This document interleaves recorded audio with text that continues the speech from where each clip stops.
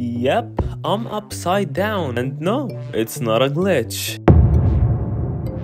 Here's how to make a gravity flip zone. First, drop a part in workspace. Go to the properties and make the size 5.1.5. Okay, this is gonna be our bed. Now let's go rename it to gravity flip pad.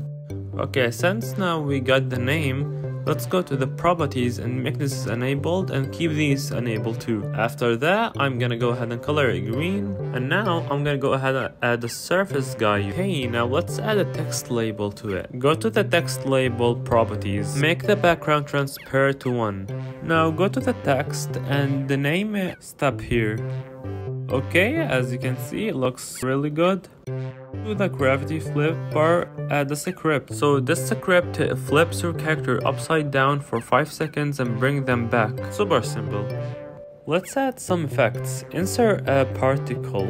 Okay, now we're gonna go to the properties. Make the rate to 50. Make lifetime 0.5. Make speed 2.5. Make the enabled to false. And now I'm gonna change the color of the effect. I will make it purple. Now let's go ahead and update the script.